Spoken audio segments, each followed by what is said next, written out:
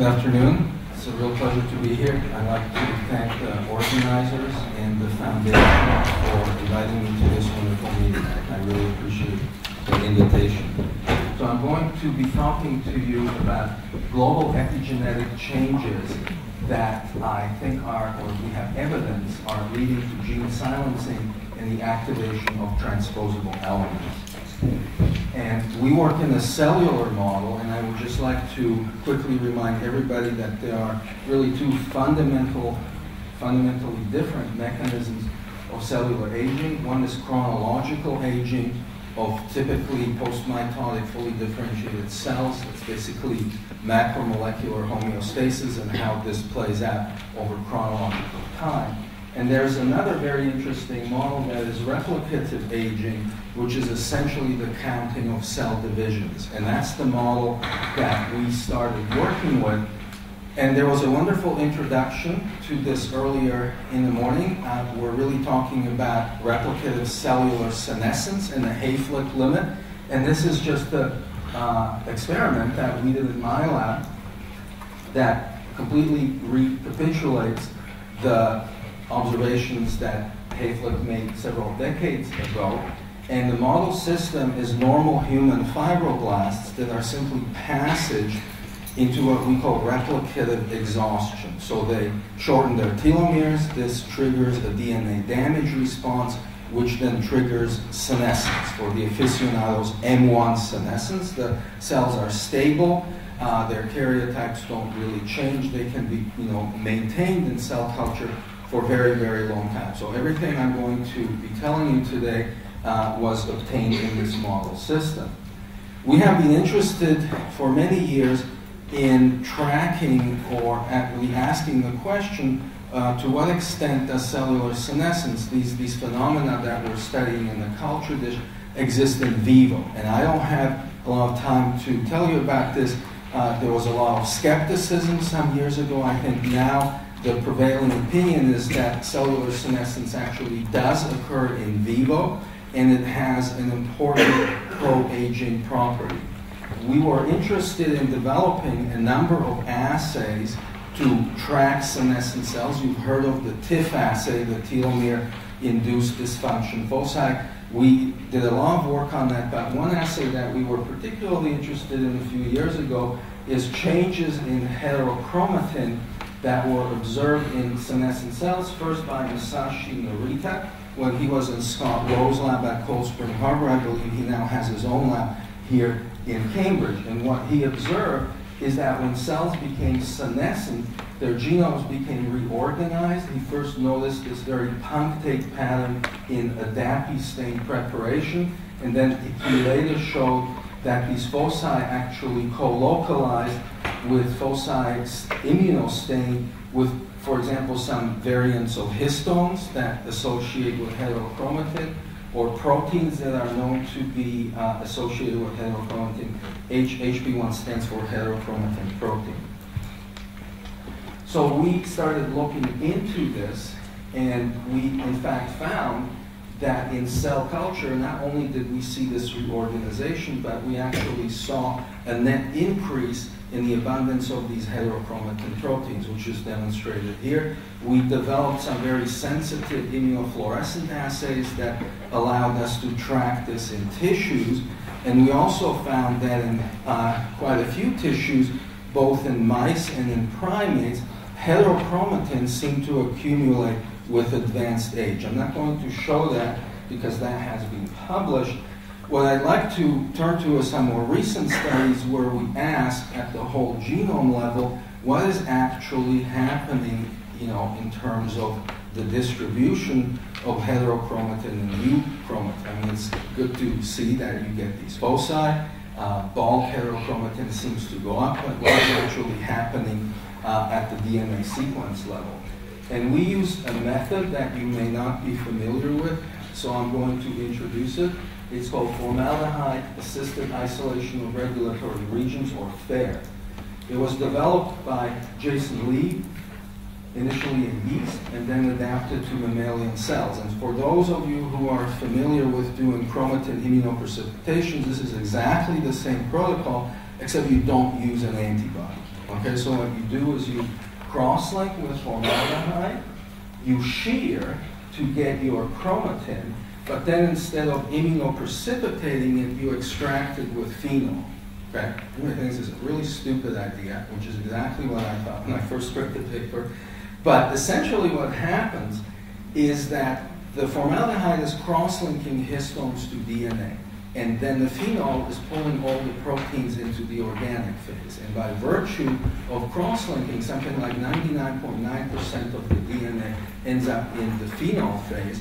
And the only thing that ends up in the aqueous phase is small pieces of DNA that are relatively histone-free or protein-free. Okay? And then you can take that fraction.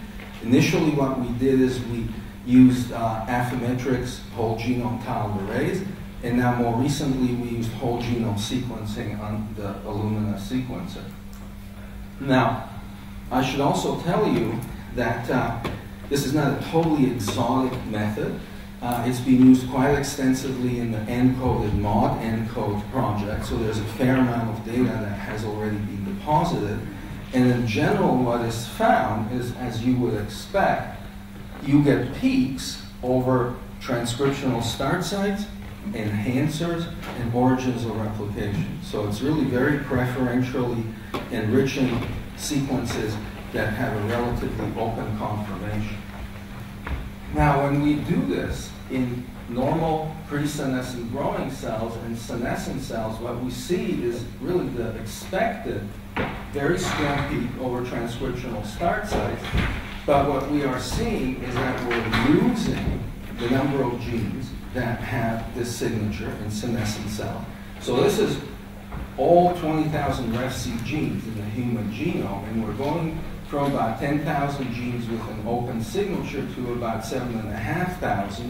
And if you look at the magnitude of the peak in the open cluster, it also goes down. Okay? So things are being shut down. You are losing gene activity. Activity is low. This is demonstrated here, where we do a two-dimensional plot of fair enrichment versus gene expression that was done in the microarray. And you can see right away you're losing fair signal, you're moving down, and this blob here, that's the closed gene cluster. Okay, so you can see that the number of genes in the closed gene cluster is increasing very significantly. This is very old data, but it was really puzzling. This actually comes from the whole genome tiling array, which is kind of a crude platform. And what you're looking at is you're looking at the average fair signal in the sliding window across a whole chromosome. Okay? And you shouldn't read too much into the intensity of the color, because this is an artificial heat map. But one thing that is immediately striking is the remarkable smoothing that you see in senescent cells. So you start with a profile that's very rich in detail, and you're ending up with a profile that's very, very smooth. So this is the fair-seq data. I'd like to go over this in a little bit of detail, because this is really the take-home message of the talk. So I'm going to walk you through some of these tracks. This track shows early and late replicating regions of the genome. Okay, you may know that the genome is divided into very large blobs. Some of them replicate very late, and that is demonstrated here. Okay, these late replicating blobs happen to be very poor or gene poor. These are the RefSeq genes, and sometimes people refer to these regions as gene deserts. Okay. And you can see there's one gene here and almost 4 megabases of DNA. Okay? All the CPG islands are clustered in this gene-rich region, and over here there's almost no CPG islands in this gene desert. If you look at a number of other tracks, DNA's hypersensitivity, FAIR, and occupancy by DNA polymerase II, you will see this remarkable partition. This is the gene-rich region. This is the late replicating gene-poor region. This is believed to be a fundamental architectural feature of the human genome, because it is conserved across most tissues and cell lines. what you're seeing here is the lymphoblastoid celli and the HeLa celli, completely different. The architecture is very, very similar. If you look at histone marks for activation and repression, you can see that H3K4 trimethyl, which is an activating mark, gives you a very spiky pattern over the gene-rich region. In contrast, H3K9 trimethyl, which is a mark of heterochromatin, shows you this phenomenal block here, okay? So this is basically the feature of, one of the basic features of the human genome. And now to our data, this blue track is early passage, growing cells, lots of signal peaks over TSSs, as you would expect, nothing in the gene pool region. If you look at the senescent cells, you see this remarkable smoothing out, okay? So this is consistent with the loss of signal and closing of the gene-rich regions. But what is happening with the gene pool regions, okay? So you may ask yourself, well, does anybody actually live in those parts, okay? And the answer is that very prominent occupants of those parts are transposable elements, or mobile genetic elements that were first discovered by Barbara McClintock and Mays, but since that time have been shown to be pretty much ubiquitous in every species that has been examined. And in some species, they actually occupy very large portions of the genome. They are believed to be molecular parasites that date back to the prebiotic dawn of time, at the time when RNA was the first self-replicating molecule, is when these parasites arose, because to this day, class 2 self-splicing introns use exactly the same catalytic mechanism chemically as retrotransposons in the absence of any proteins. When life then transitioned to cellular life, genomes became DNA. Well, for that conversion, you need reverse transcriptase. In fact, reverse transcriptase is the enzyme that to this day is used by retrotransposons to move throughout our genomes. In humans, about 45% of our genomes are comprised of a variety of transposable elements. Most of them are retrotransposons. Retrotransposons have a very interesting life cycle. The elements sit in our genomes as double-stranded DNA. They are transcribed. The messages are transported into the cytoplasm, where they are combined with the proteins that they encode. And one of the proteins is the reverse transcriptase, which then migrates with the RNA back into the nucleus and catalyzes the insertion, a new insertion of the element at a new genomic site. Now, as you may think, cells defend themselves quite vigorously against these parasites. There are multiple levels of defense. The first one is heterochromatic silencing. So these elements in our genome are, for the most part, incorporated into constitutive heterochromatin, and they are really never, as far as we believe until recently, expressed in somatic cells. There are also other mechanisms. So let me take you through some of the bioinformatic data. If you're doing Illumina sequencing and you use standard bioinformatic pipelines, the first thing that you obviously do is you map against the genome, and then the algorithm throws out any sequence that maps more than once. So it throws out all the transposable elements. So we developed computational pipelines that specifically can deal with this highly repetitive data, and that's what I'm showing you here. These are all the families of ALU elements. ALUs are very short, non-autonomous retrotransposons, okay? And as you may expect, they are depleted in FAIR relative to other sequences, or relative to input. But if you compare senescent and pre-senescent cells, you can see that all the subfamilies of ALUs are now becoming relatively enriched, so they're bucking the trend, okay? Ref-seq genes are being depleted in FAIR, and alus are being enriched. Now these are L1 elements, okay? This is the one active family in the human genome that is capable of transposition to this day. And here you see a more complex pattern. You can see that a large block of them behave as ref-seq genes. On average, they are being actually shut down. But then you have this one cluster that seems to be enriched. If you look at this a little bit more closely, the ones that are being enriched are the human and primate-specific subfamilies, okay? So you have 400,000 approximately line 1 elements in your genome. The vast majority of them are fossils that have been around there for millions of years and are no longer capable of transposition. The ones that the cell really cares about are these guys. There's only several thousand of them. They are evolutionarily recent, and some of them are capable of transposing. So you may say, well, you know, this is very nice. Bioinformatics can tell you all kinds of interesting things. So we actually did some biochemistry to verify this. We used radioactive dot plots to demonstrate the enrichment of L1 and ALU sequences in fair DNA. We did qPCR to look at RNA expression. And we actually did qPCR on DNA to measure copy number. Okay? And by this very sensitive multiplex assay, we can actually see that these elements are transposing.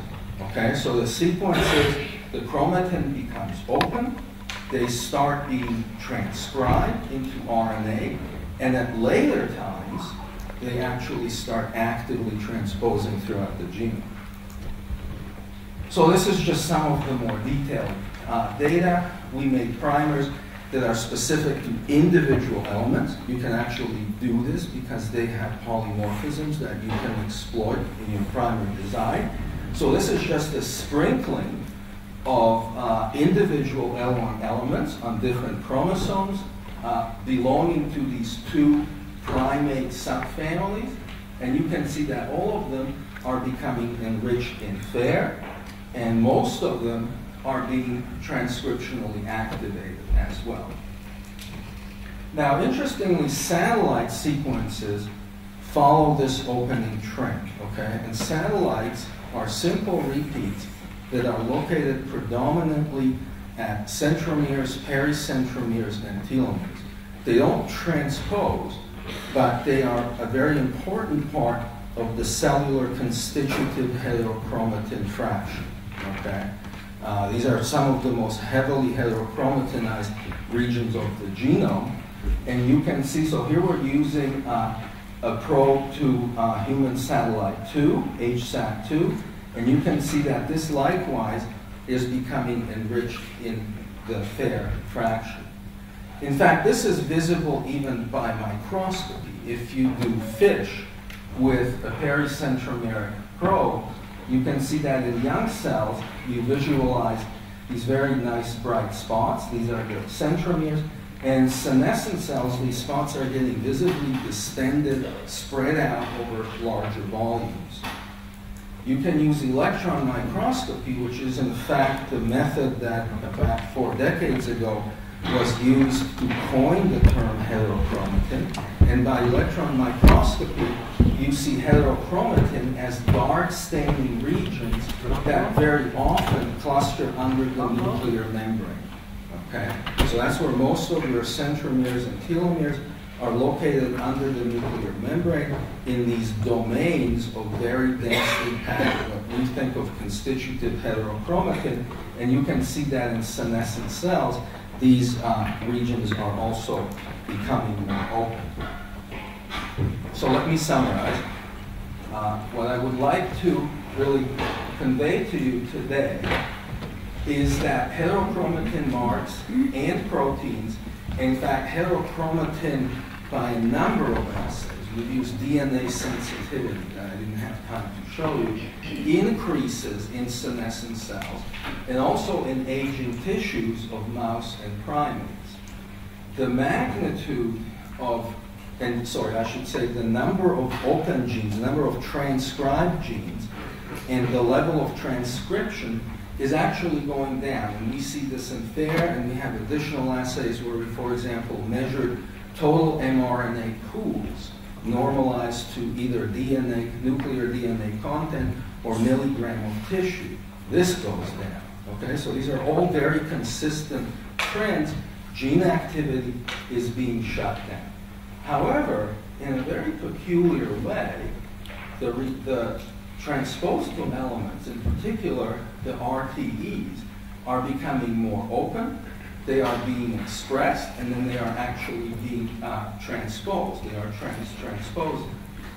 And I didn't have data to show you, this is very preliminary, but we're also seeing similar trends in tissues. Everything I showed you so far is in senescent fibroblasts in culture.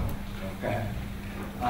So this really now begs the question, is this maybe a more general phenomenon, or is it really just restricted to replicative senescence?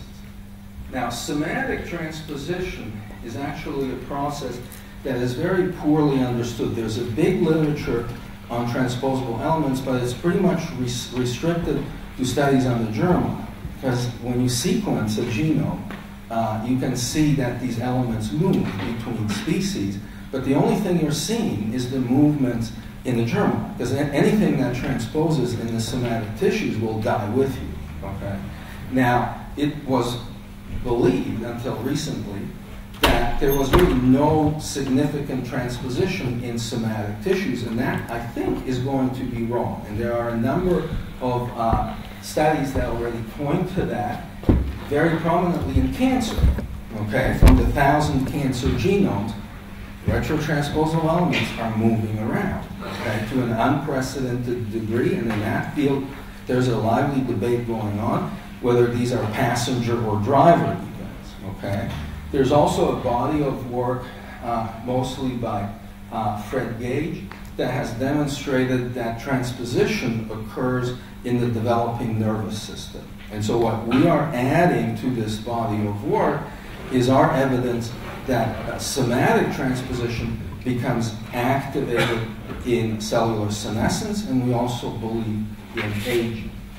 Now, you can probably imagine that transposition is profoundly deleterious, and there's a large literature on this where transposition was by genetic tricks, let's say in Drosophila or in the mouse, allowed to happen in the germline, and this typically results in sterility.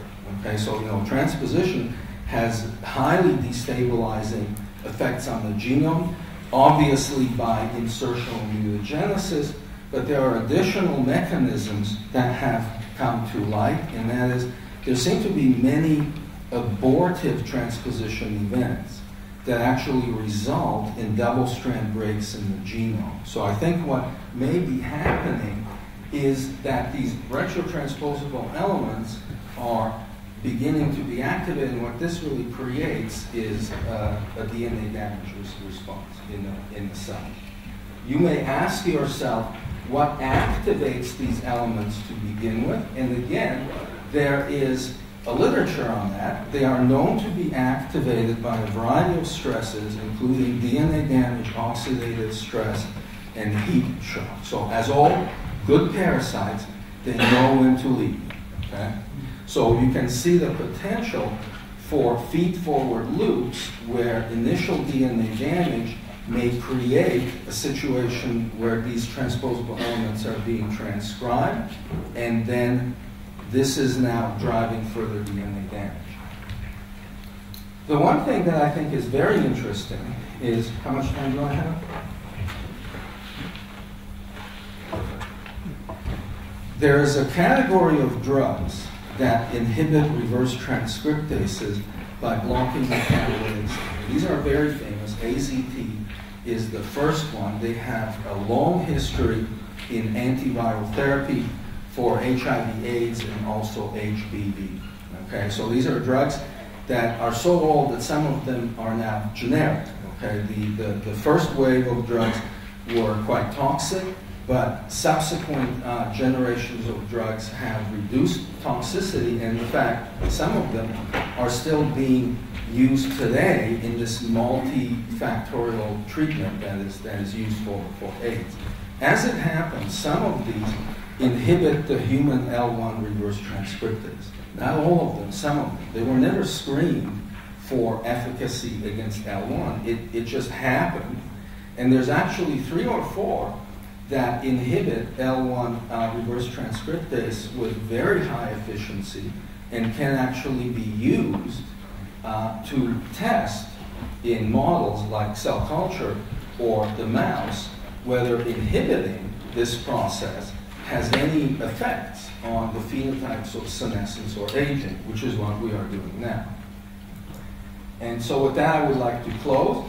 This is our model where we get the liberation from heterochromatin, the transposition that then drives further DNA damage and cellular dysfunction. And with that, I would like to thank my group and my funders at the NIA, and we'll be happy to take questions.